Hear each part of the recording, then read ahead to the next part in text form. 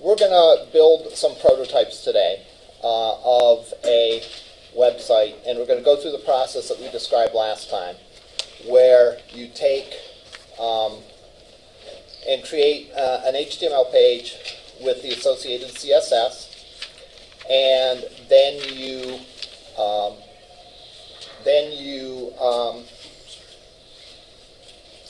once you have that down, and once you think that you have the common HTML down, you can clone that. And if you don't have the CSS exactly right, that's okay. All right, because remember, we're going to have the CSS in one file.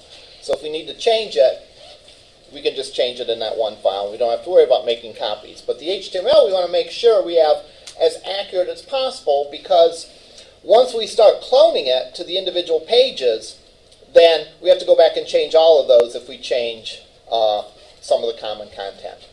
So let's pick a topic. Does anyone have a topic they want to do a website on? Mike, I don't mean to interrupt you.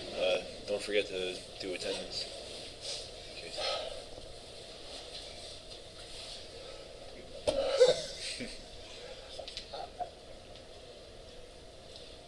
How about you pass a attendance sheet around? Okay. All right? All right.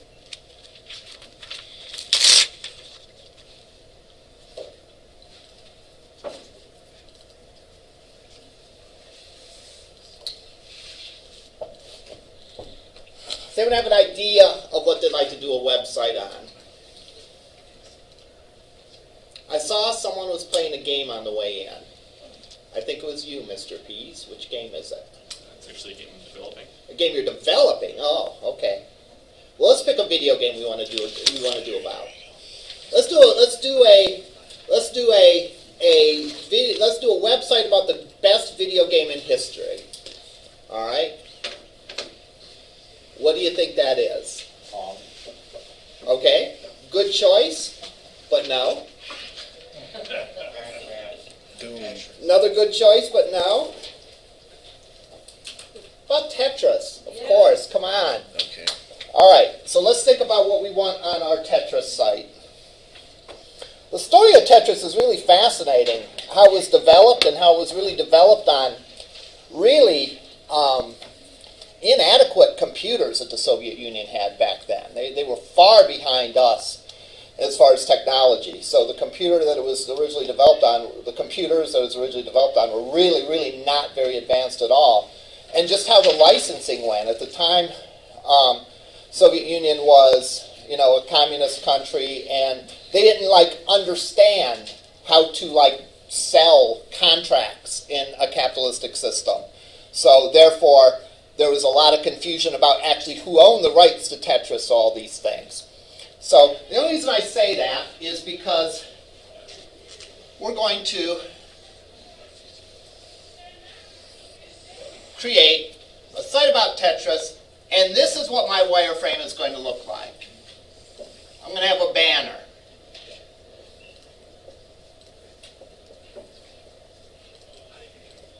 It says Tetris fan site. And we'll have some stuff here. We'll have navigation. And we'll just do a simple site with 4 pages on it. Home, history,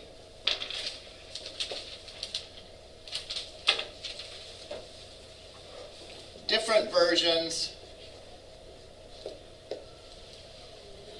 and strategy.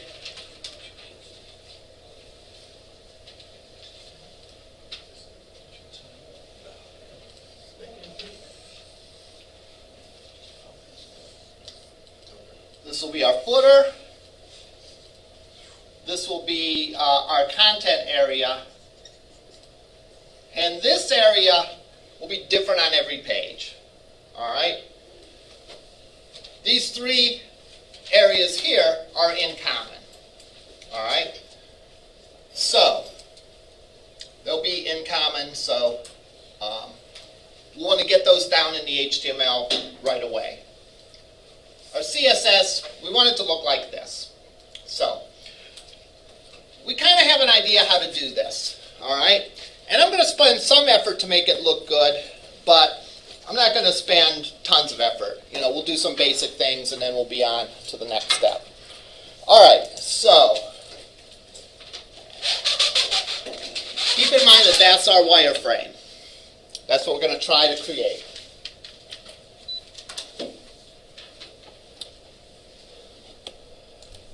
So I'm going to open up my editor.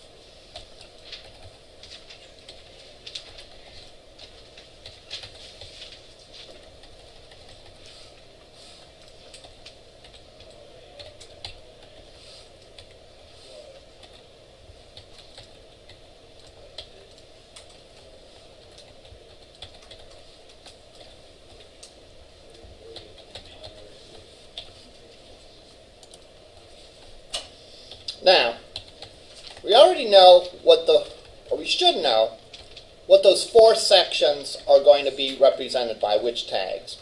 What tags are those 4 main sections that I drew on the wireframe going to be represented by?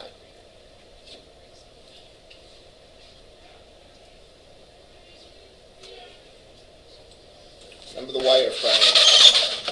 Well, we have footer at the bottom. Footer at the bottom. We have the header. Header at the top. And then we have the navigation underneath it. Navigation. And then we could have an article or a section. Doesn't really matter, but we'll make it a section.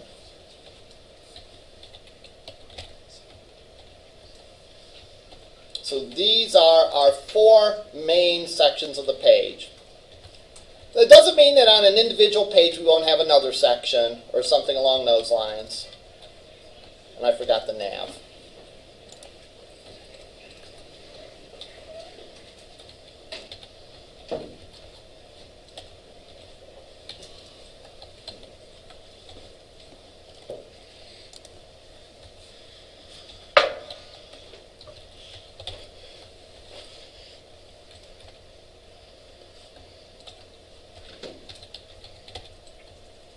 And I'll do something like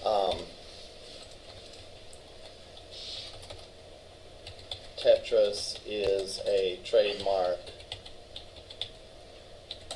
of the Tetris Corporation.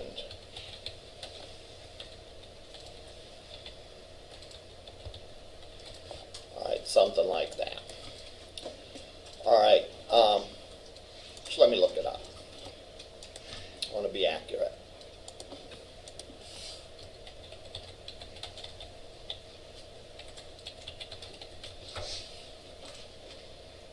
The Tetris Company.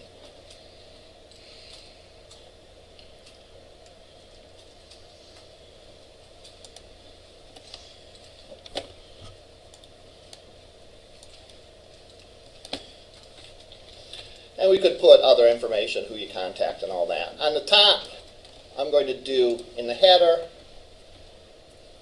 I'm going to do an H1, Tetris, a fan site. Again, what you want out of the banner is you want someone visiting this page to immediately know the purpose of this page. We don't want people, for example, to think that this is like the official Tetris page or something like that. We want to indicate right off the bat what it is. So since this is a fan site, we're going to say it's a fan site.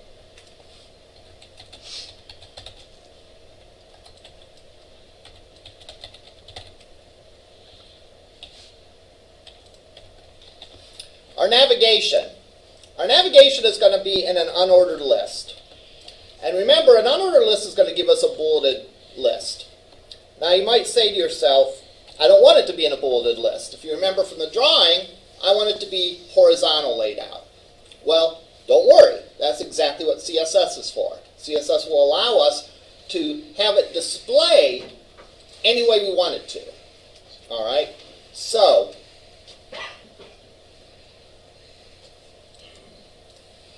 we can create the list because that's what a navigation is. It's a list of things. All right? And in this case, it's a list of links. That we want it to look different than that, it's still a list. We just want it to look a certain way. So it doesn't mean don't make it a list. It means make it look the way we want to via CSS. And it helps to know the names of our pages, so I will put in names.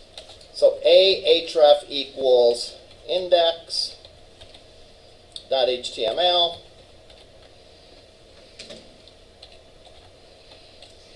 Home.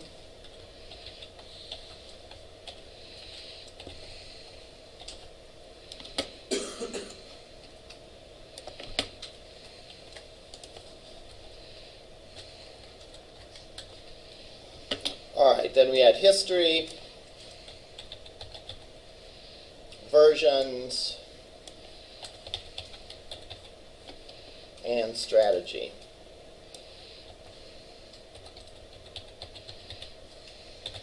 Remember, right now we're developing a template. At some point we're going to clone this template to make these individual pages, but right now we're making a template that can be used for any of these pages. So, I'm just going to put in the section, I'm going to put Greek text. So let me Google and get paragraph of Greek text.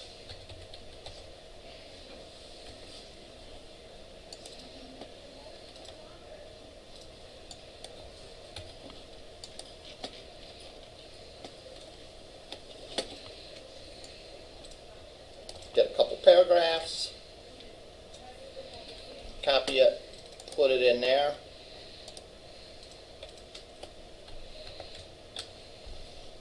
Put my paragraph tags around it.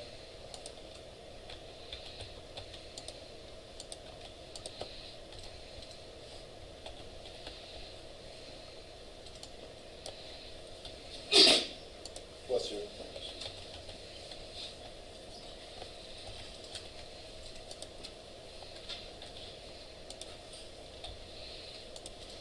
And here's our page, only HTML.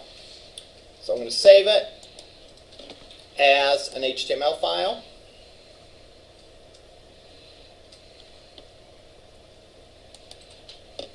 I'm going to call it template.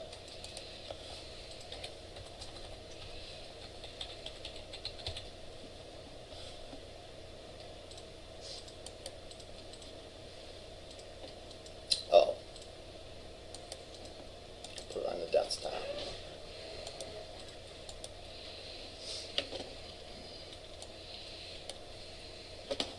All right, now if we look at it, we'll see that we have the content that we want, but it doesn't really look like the way we want it laid out. Sort of does, but sort of doesn't. All right. What we'll do now is we'll aim to take care of that by putting some CSS on this page.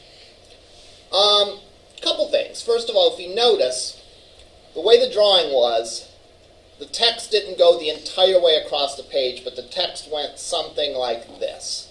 So we want something like in the middle of the page, like that. All right?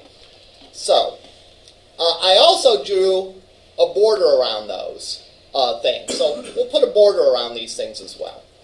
All right? So that'll be the first thing that will change. All right? We'll get it going that way. So I'm going to create a CSS file. So I'm going to go here and say new. And it's going to be a CSS file. I'll save it as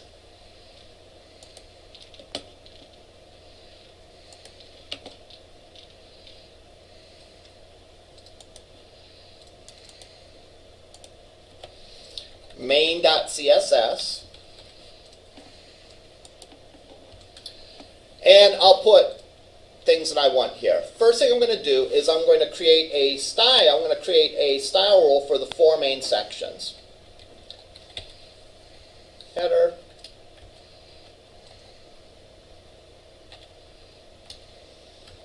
nav,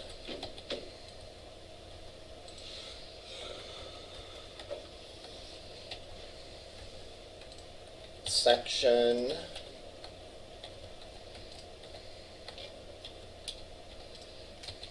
and footer. All right. I'm going to give each of these a width. What we're talking about today, the big topic that we're talking about today, relates to what is called the CSS box model. All right. So, like if you were to Google it, if you wanted more information about the topic today, it's you would Google CSS box model. The CSS box model is this. All right. Look at our page. Notice the sections we have. All of the block tags you can think of as being a big box. Each block tag corresponds to a box. All right? And that box has some attributes. It has a width, it has a height, has a margin, border, padding, a whole bunch of things associated with it. And a lot of creating a layout for a website deals with giving the boxes the properties that we want. So, we don't want these going all the way across the screen, so we put in the property of width to make it go not quite all the way across the screen. So, I'm going to start out by giving a width of 600 pixels to each of these.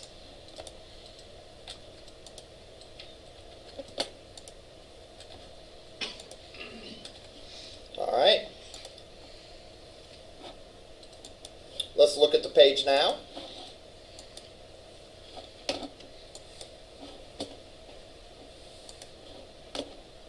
Oh, I have to put that CSS in my page. I forgot to do that. Link href equals main.css. rel equals style sheet.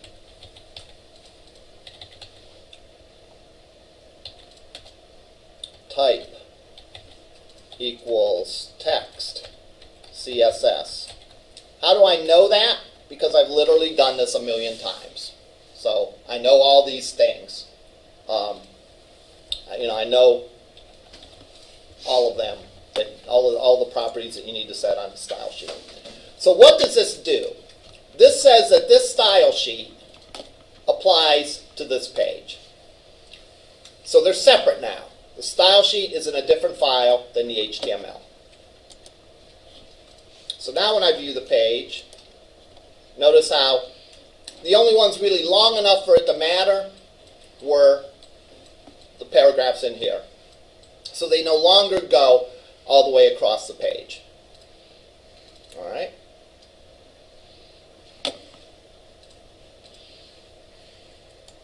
All right. So let's go. And the next thing we want to do, I think we've done something with this before, something with the width. If not, that's how that works. I'm going to go and I'm going to center everything. And if you remember, how do you center things? You give them a margin of 0 pixels. It doesn't have to be 0, but I'm using 0 in this case. And I say auto.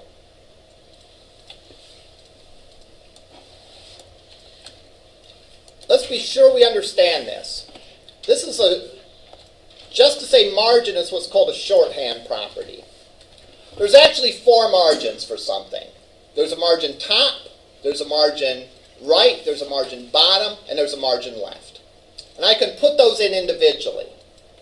So I could do something like this. Margin dash top. That should be a dash. 0 pixels. Margin right auto. margin bottom, 0 pixels, margin left, auto. I could do that, and that is the same as this. Why is it the same as this? Because if I say margin, and I don't put anything after it, if I don't put the dash top or dash right or dash bottom, what it does is it reads these numbers and applies them going clockwise. So in this case I have two numbers, this one and this one. So we start at the top. So uses the first number for the top. So the top would be 0 pixels. The right then would be auto. And then it repeats them again. There's no more numbers on this list, so the bottom would be 0 pixels, and the left would be auto. So this is the same thing as saying this. I usually just do this, though. Because once you understand how that works, it's easier, it's simpler to type that. All right? So now let's look at how that's done. Yes? What exactly does auto do? Auto will center it. So in other words, auto means automatically set the margin. So in this case, I'm making it 60% of the page. So it takes up that space. If I say auto, it'll create the margin so that half that extra space is over here, half of it's over here.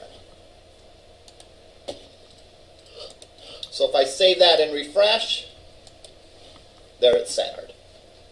All right? So we're slowly getting to where we want to be with this. All right?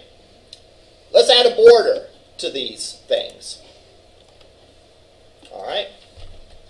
Border is another property that has a shorthand. Usually I say this, border, 1 pixel, solid, black, for example. But actually that's a shorthand for border width, 1 pixel, border style,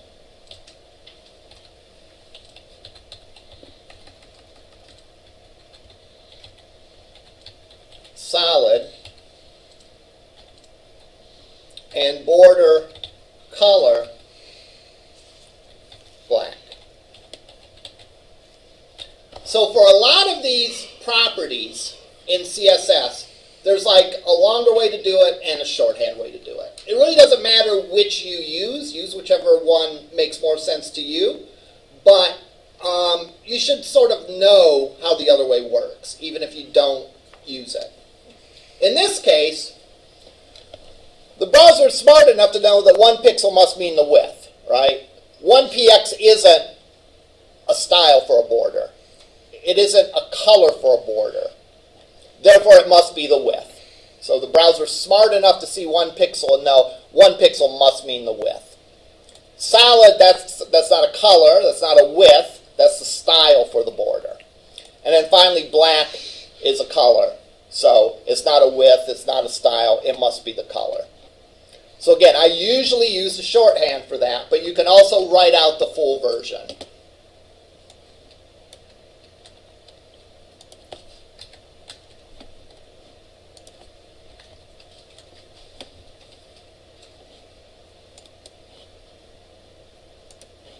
All right. And there we have a border around everything. All right, not bad. All right, we're still not exactly where we want to be with this. All right, so we can make even more changes. All right, for example, one thing that doesn't really look good is notice how the text goes right up to the border.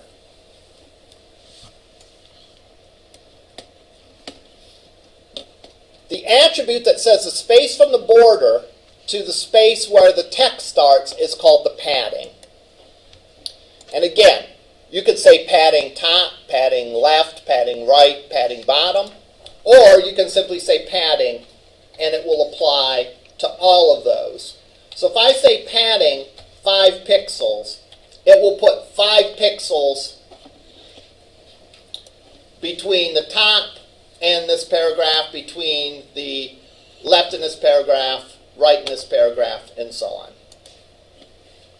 So I'm going to give each one of these a padding of 5 pixels.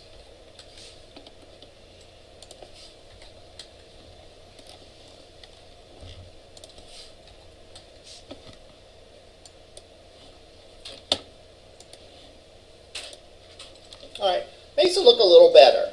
Again, notice how the text is a little bit further out. I'll exaggerate and make it like 15 pixels.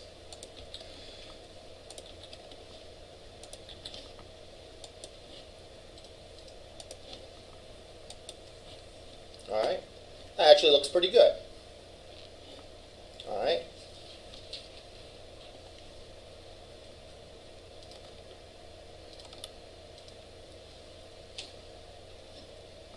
Now, if we take the total width of this, we said the width is 600.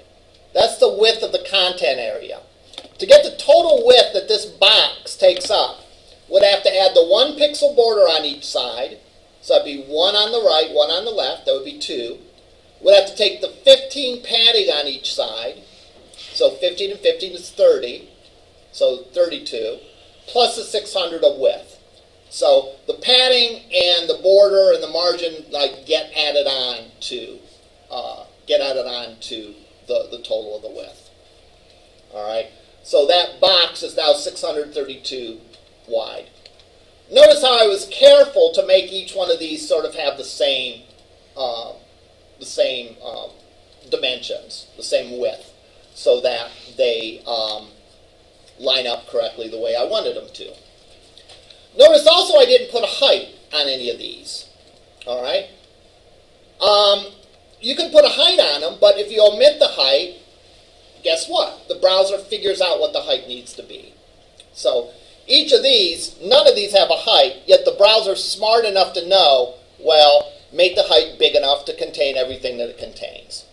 So typically you put a width in, but not a height. That's very, very common. Okay, so this isn't bad. But we could maybe do a little bit better, all right? We could do a little bit better. How would we bring down everything? So I want to take this and drop down the start of the header down here. How could we do that? Just bring this down so that there's a little bit of white space here, and then the header starts. The space between things is the margin. So right now, the header has a margin of 0 pixels on the top. Well, if we put 20 pixels on the top, then that does exactly what we wanted. If we want to drop it down more, we could make 50 pixels on the top.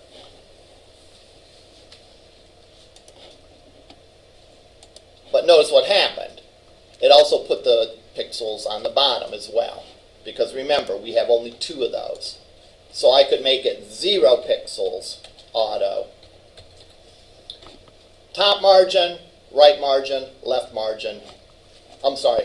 Top margin, right margin, bottom margin, left margin. All right. And there we go. All right. Not bad, not bad. Let's look to make this even better still. What about a background image, right? Tetris is fun. This site looks like it could be a site for a funeral home, right? Or for a news site or something like that. Absolutely nothing exciting about this at all. And remember the rule that the way your site looks should sort of match the tone of the site. So Tetris is a game, so this should look fun. It looks like a game. So let's look for a Tetris image.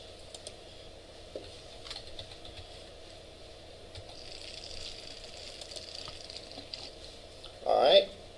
Now let's look for a big Tetris image. There's some big ones. Let's look for a real good one.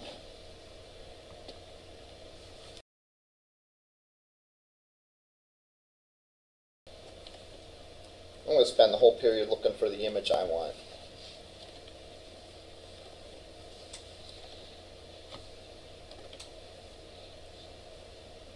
I don't like that one.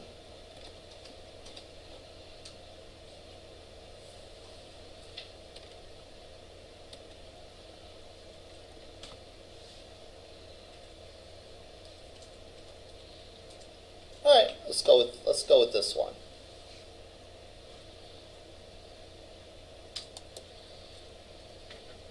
That's a pretty good one. This photo is said to be in the public domain, which is good. So we don't have to worry about copyright with it. So let's go and save this image. Nope.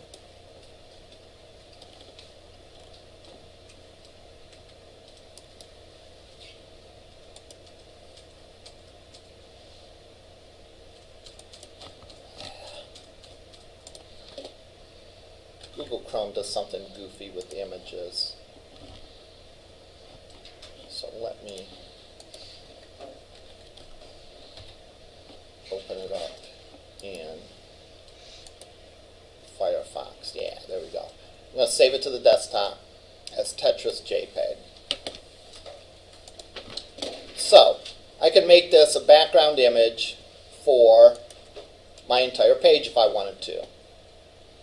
Want to do it for the entire page? Yeah, let's see how it looks. So I'm going to say body, background. Actually, background is one of those shortcut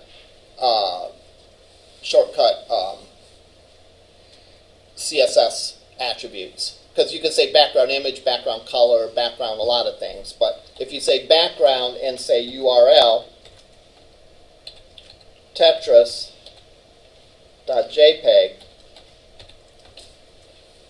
then you know that it's going to be the background image.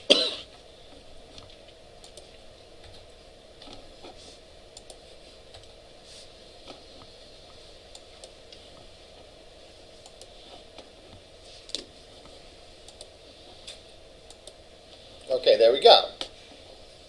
It looks great. One problem, you can't read it. All right? So, how are we going to fix that? We could change the color of the font. All right? Let's do that. The color of the font is color. So I could make it white.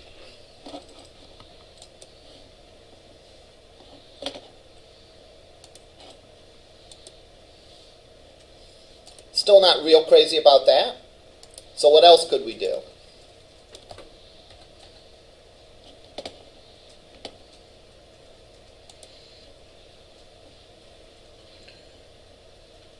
You could do Put a solid background color on the margin. Yeah, put a solid background color around for each of the elements of the page. So I could say background white.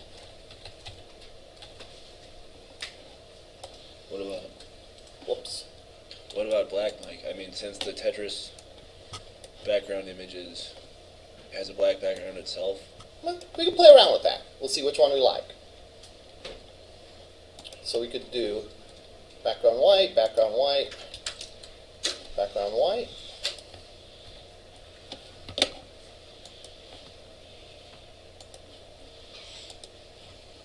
So that's how it looks, like that. All right. Suggestion of making the background of all these white.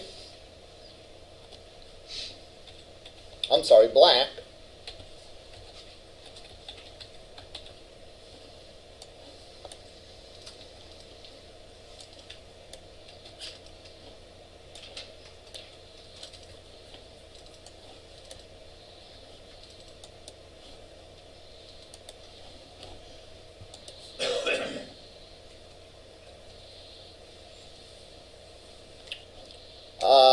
We probably want to change the border too then, because we can't see the border anymore.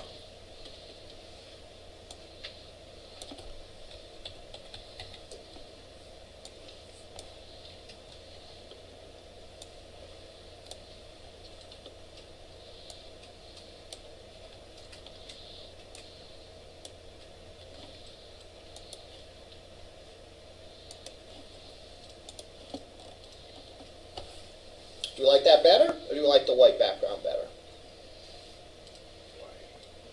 Pardon me? The white background. White background? Okay, we'll go with that. Nice thing, though, about this is let's assume we were doing this for a client. All right? It would be very easy for us to make two versions of this page, one with a white background, one with a black background. And we could show it to the user and let them decide. All right? We wouldn't have to make an entire two different websites. We would simply make a copy of the website and change the CSS file.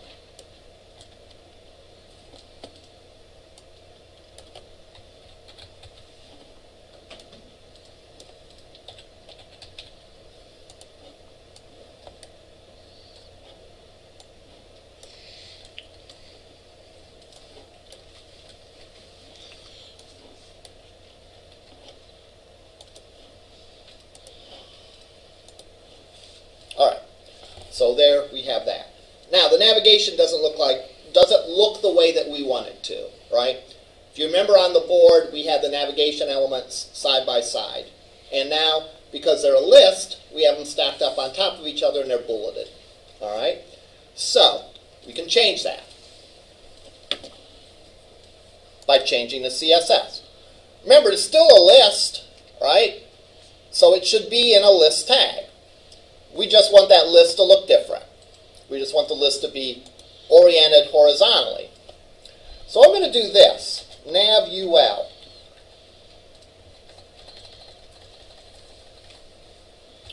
We've never done that before in class, I don't think. No. What does nav ul mean?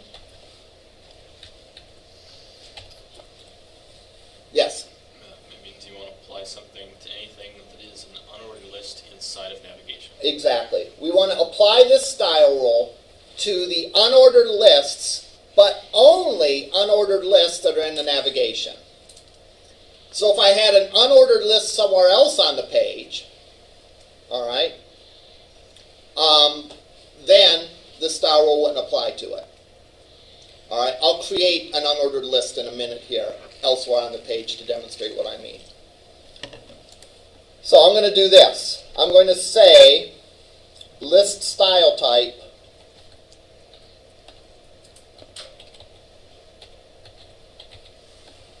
none. That gets rid of the bullet points. So we're no longer going to have the little bullet point next to it. I can also say list or nav li, so I can apply this to every li in the nav section. I can say display, and I'm going to say inline block. You have several choices for the display. Block and inline are the standard two. All right. Inline means it simply lines up with all the other elements. It will be in line with it. Block means they're going to be stacked on top of each other like block. Inline is sort of the best of both worlds. It will be inline, the display, yet you can still change some of the attributes like it were a block tag. So I can give it a width and I can give it a border. Because you can't give a width and a border. There are some attributes you can't give to inline tags. So this says, all right, the best of both worlds. We'll make it act like an inline tag, but you can still give all the block attributes to it. So now, if we look at this, our things are oriented horizontally. How do we put some space between them? Could you do a padding attribute for... We could do a padding. That would be one way to put space between them. What would be another way to put space between them? Padding would put space between the border and... Okay. All right, between the border and where the text starts. Okay. It's not horizontal. No, it would be horizontal. We could do padding left or padding right. Okay. Okay, let's do it. Let's say padding dash left 20px.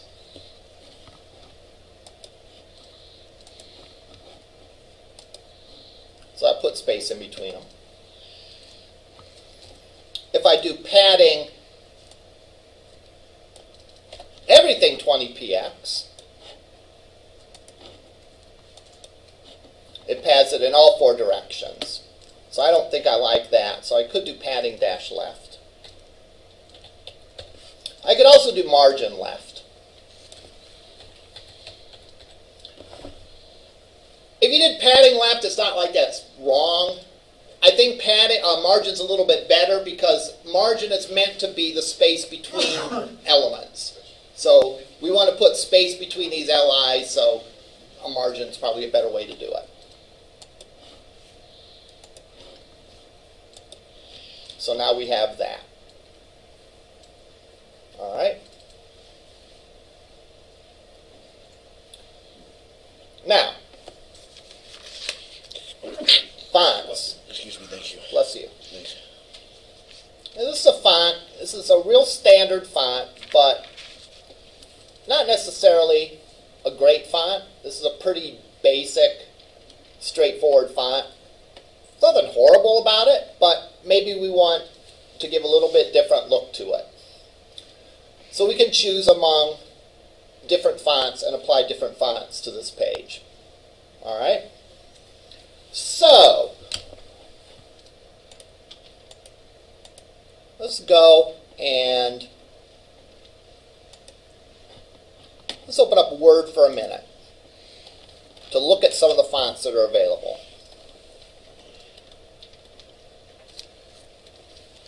In general terms, there's 2 main families, 2 main types of fonts. Serif and sans serif.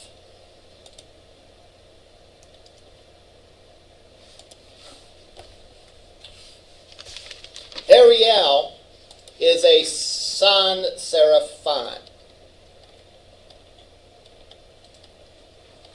Let me find a serif font.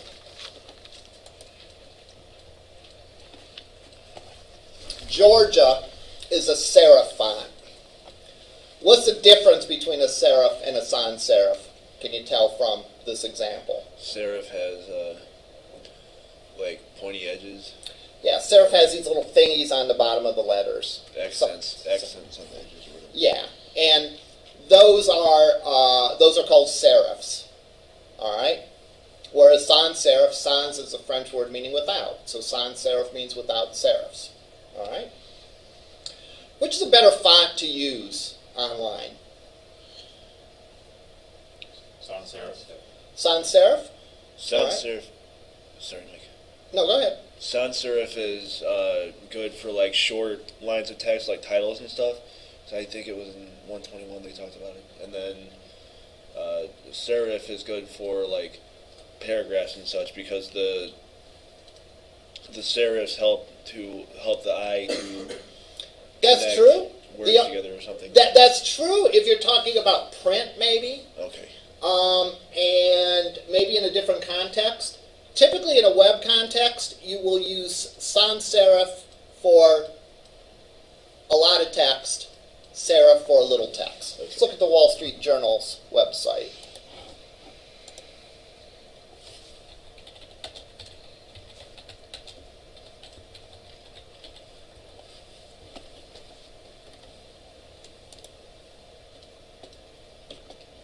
Notice that, and they're making a liar out of me because they're using serif for both. Oh, here's an example of they using serif for the headlines, sans serif for the body of things. Actually, that's a case. That's an ad, so maybe they treat that one differently. The bottom line is this should be done in a purposeful way. So let's go in and let's just change the fonts just so that we're not using the same old boring Times New Roman that we did for the whole semester. So I'm going to say font family. And I'm going to give a list of fonts. Georgia.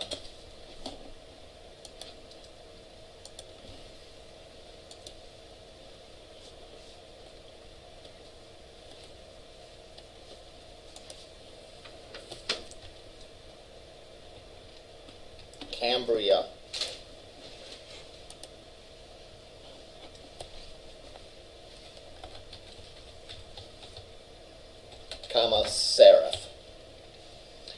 do I give a list of fonts? Why don't I just say one font? Why don't I say, if I want to use the font Georgia on this page, why don't I just say the font Georgia? Because if some browsers can't necessarily support one, or if they have a hard time displaying it, they can use the second one, and if they have a hard time with that, they can use the general. Exactly. With fonts, keep in mind that you are developing for literally every computer in the world when you're doing a website. Potentially anyone could be visiting it, and you don't know what kind of machine they have. They might have a Mac, they might have a Linux machine, they might have a machine where they don't have certain fonts installed. All right? This is going to look, the way we're doing fonts here is going to look for a particular font, and if it has it, if the machine, the user has it, it will use that font. If it doesn't, it will just go down the list, and it will pick the second font on the list. Finally, every browser has a generic serif font. All right? That's one thing that you can conclude. So if all else fails, you're saying, hey, I want this displayed in a serif font, and the browser will use the default for that particular user. So I can go and do that and hit refresh. And different font, I think that looks a little better than the basic boring Times New Roman. I can also go in and, if I want the section to be sans serif, I can say font family Arial Helvetica sans serif.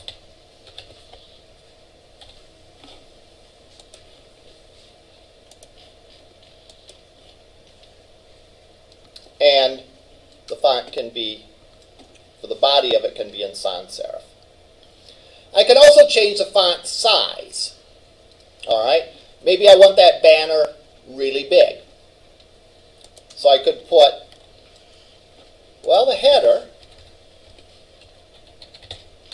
H1 in that header, I want the font size to be 3M. Now, what does an M mean? M means emphasis.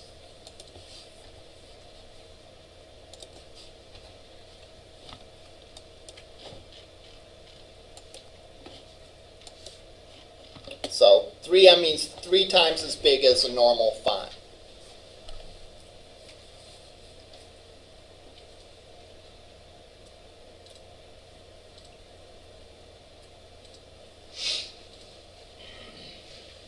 Now, I'm just going to wrap this up, and we'll revisit this a little bit on Tuesday, then we'll go to another example.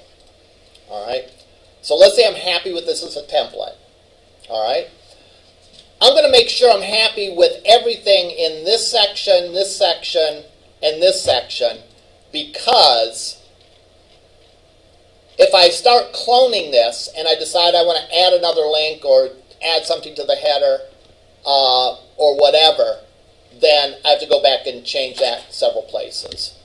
So once I'm happy with that, I can go in and I can clone it. So I can take my template and copy it and have my index.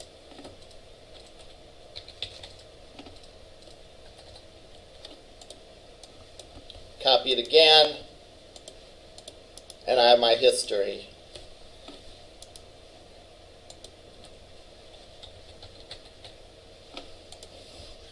Copy it again, and I have versions. Copy it again, and I have strategy.